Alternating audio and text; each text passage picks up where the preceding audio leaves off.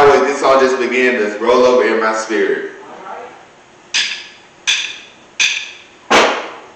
If there were no gates to pearl, if there were no streets of gold, say now. if there were no other wealth, no, in a land where it won't grow. I'm not thinking about those sights, no.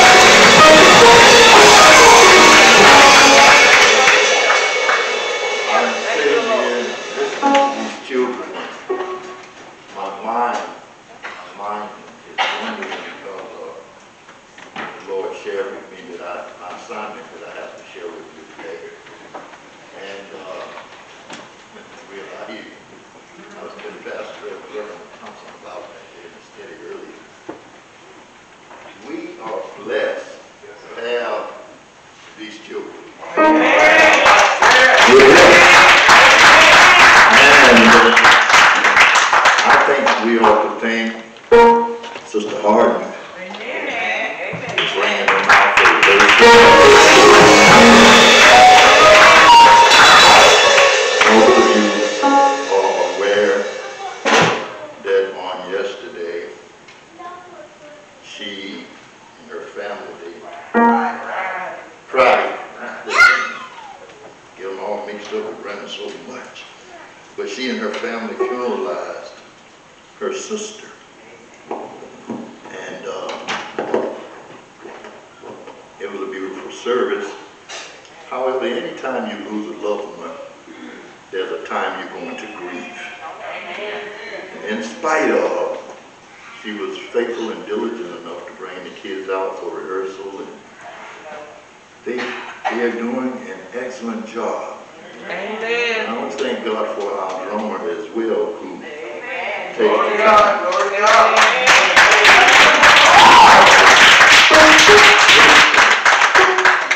With our choirs and our rehearsals and our services, and I just thank God for when you find people who don't mind, especially as young as these children are.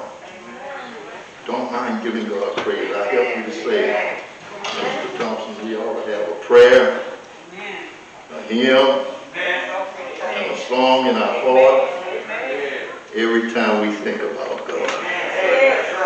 God is good all the time, and He's worthy. Somebody said, this is another day that the Lord has made, and I have to rejoice and be glad in it. I was running Friday, and I was fussing with God. I was telling Him, Lord, I don't want to preach that.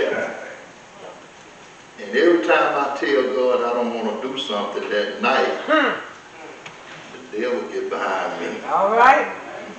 And chase me. I started running, and it looked like he was just going to catch me after a while. And then I said, Lord have mercy, and wake up. And I have to get up and go to what He told me to do. I want to invite your attention this morning to the Gospel of Luke in chapter 18. Luke chapter 18. When you found it, if you will signify by standing for the reading of God's Word. Allow me, if you will, to read to your hearing while you read along silently with me. I'm just going to read one verse so you won't have to stand long.